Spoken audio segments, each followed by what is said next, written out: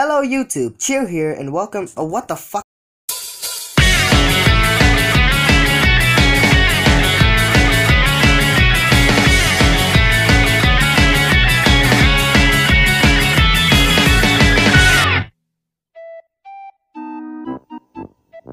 Hello YouTube, Chill here and welcome to another fantastic video.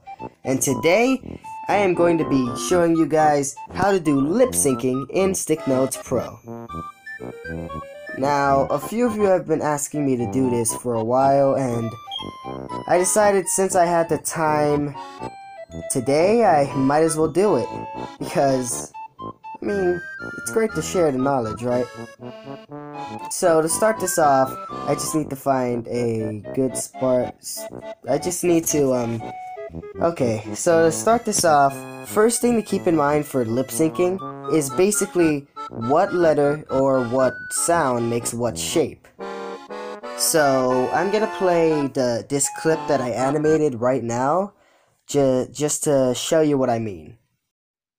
Whew, now that's what I call a win. Okay, so as you guys can see from that clip, basically, any noise or any letter that your character says has to have the right shape from the mouth. So basically, if the word is like ooh, like the sound that it's supposed to make is like an ooh sound, then you gotta have like a O shape in the mouth. And if it's like a ah, like an A sound in the word, then you basically have to have, like, the mouth has to be open in an A. Like, not a circle or anything, just an A. So, like I said, basically just keep in mind the shape of your mouth that it's supposed to make when you make that certain sound.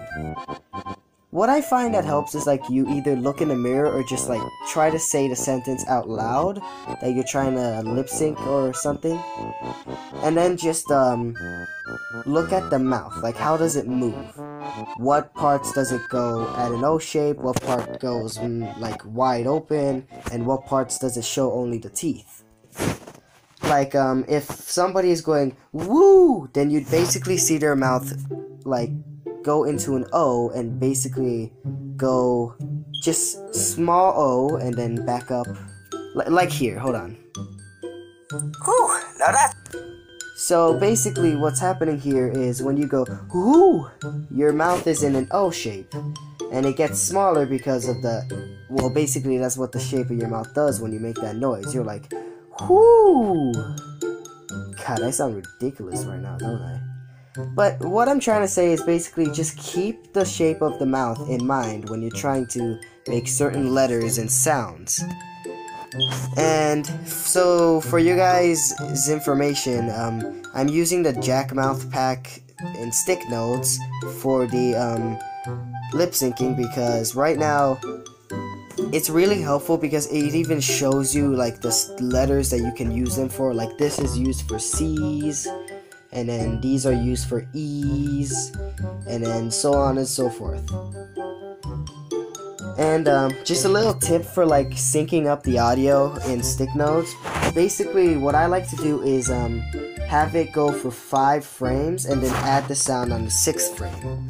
I find that when you put it on the 1st frame, it can either lag the video where everything's out of sync, or it just won't play, or it'll be all glitchy.